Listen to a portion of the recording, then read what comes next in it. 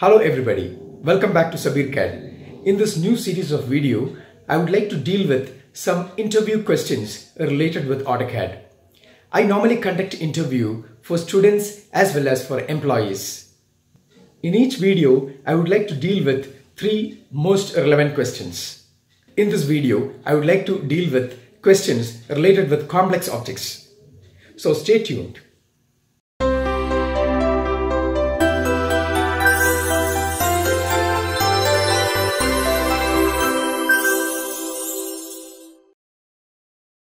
Question number 1. What is a complex object? In AutoCAD, objects can be classified into 2 categories. The first type of object is called simple objects and the second category of object is called complex objects. Simple objects are single objects. Example, line, circle, arc, etc. In a complex object, there are many objects in a single object. And such objects are called complex objects or compound objects. Question number 2. Give an example for a complex object. Answer. In AutoCAD, there are objects like polylines, blocks, dimensions, etc. which are having objects within objects. So that's a specialty of a complex object. In a complex object, we can find objects within an object. And typical example for a complex object is a polyline. A polyline is called a complex object because in a polyline, we can see lines, points and arcs. And these points are called vertices. Now if you consider another object, block for example, a block is an object which is made up of many objects in a single object. A dimension is another typical example for a complex object.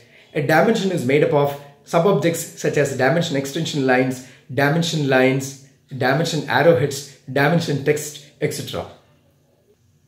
The next question, what exactly is the difference between the width and the line weight when it is given to a polyline? Because both will appear to be the same. Answer. Width is an attribute which is given specific to a polyline.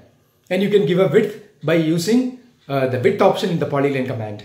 Okay, you can give polyline and there you will get the width option. And width can be varying. You can give a different starting width and an ending width. Whereas line weight is a property which can be given to any object using the properties palette. So for that you have to select an object, press Ctrl 1 to get the properties palette and you can give any desired line weight and you can turn on the show hide line weight button option at the status bar toggles to see the line weight. So width is nothing but an attribute which can be given specific to a polyline and it cannot be given to any other object.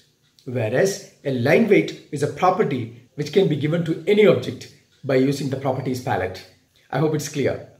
So that's all for now. I'll see you in the next video with 3 different questions. Please don't forget to subscribe to my channel if you haven't subscribed already and like this video. Thank you so much.